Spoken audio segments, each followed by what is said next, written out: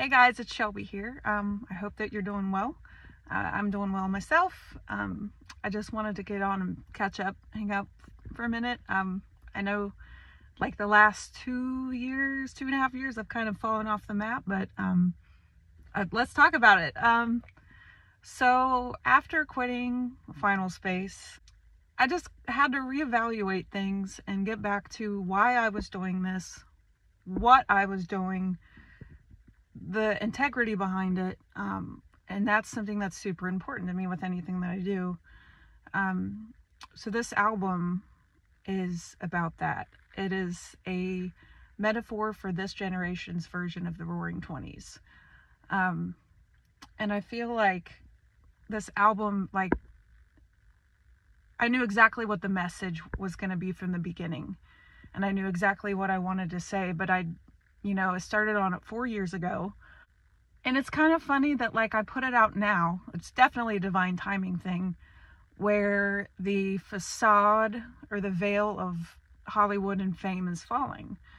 That's a lot about what I'm talking about. So I think with my generation and younger and older, this area, there's definitely been this thing of like, and it's gotten worse over the years, of like telling younger people or making them feel like they have to have a dream and like make it happen, and it has to be impressive. And like I've just like never gotten that. Like I have always wanted to make music and like me be left out of it, which is why I don't get on here much. But I have really something really important to say with this album, and it is absolutely divine fate and divine timing that all the Diddy stuff, all this crap is falling because I want it to. And it makes me happy to see it happening and to see people like Ally Carter talking up, and Jaguar Wright, and I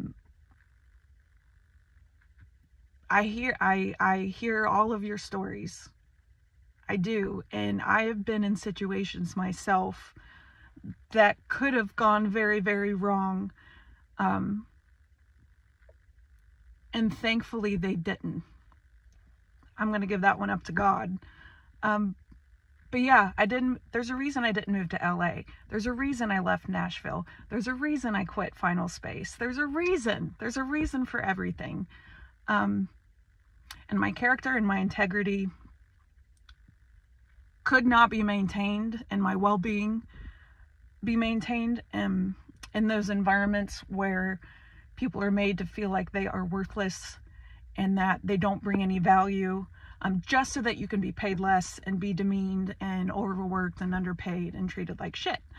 And I said no to all of that. I said, that is absolutely not what I'm here to do. This album, I have a very specific message and had very specific things that I want to talk about. And it's like, now that everything happening with Diddy, it's like, please, fuck anyone that has ever tried to sell you a dream. Anyone that has ever tried to get something out of you, whether that was your talent or your skill or your beauty or just your character, just leave the party. And that's how I end the album, leave the party with me. And I guess that's my, I'm not doing this shit anymore. I'm going to be vocal.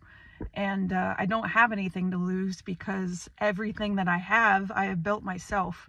This album, everything was performed by me. I play all the instruments. Everything was produced by me, mixed, mastered. The artwork, that I did everything. Nothing could taint what I was trying to do and the message that I was trying to say. So anyone that has ever had my experience in Hollywood, listen to this album. Anyone that is famous and known right now, and you feel like you're screaming or feel like you're in a tiger in a cage just ready to eat someone's face off because you know the truth, it's just not good, and it's not something I want to be a part of. So I'm thankful that I have acquired the skills, the knowledge, and the experiences that I've had to be where I am right now to do this. And if this is the last album I do, I'm proud of it, and I stand behind it 100%. I don't do tours. I don't have merch online anymore. I don't do anything like that. If you want to support me, just listen to the music. Share it with people that you think need this message and need this encouragement. But yeah, to this younger generation, please understand that all of this it's fake. It's not real. And there are bad people taking advantage of good people behind it, all the way from the top to the bottom. Please do not sell your heart for vanity. Don't, I say in one of the songs, when everyone's got things to sell and things to tell, we might as well jump barefoot from the carousel. It's like, leave with nothing on you. Just get out. And that's what I did. I've been back in Ohio 2.5 years. I've been working a 9-to-5 job, doing, well, more like 6 a.m. to 3, but doing grocery deliveries for Walmart. And you know what? Of all the jobs that I've ever had in my life, this is my favorite. All I do all day is drive around and I listen to music. I deliver goods to people that need them, people like my mom who are home, with one leg or in a wheelchair, or they're home with their kids and they don't have any other way, to get groceries. Like, I just make people stay all day, and there's no pressure. There's no one threatening me or making me get up at 3 a.m. to do something. Like, I don't want to live in that life anymore. I want to be where kindness and compassion and character and doing the right thing and treating people equally and not thinking you're above anyone. Those are the values that I hold dear, and those are the things that I care about. I genuinely love the chapter that I'm in right now, and the fact that I get to speak truth.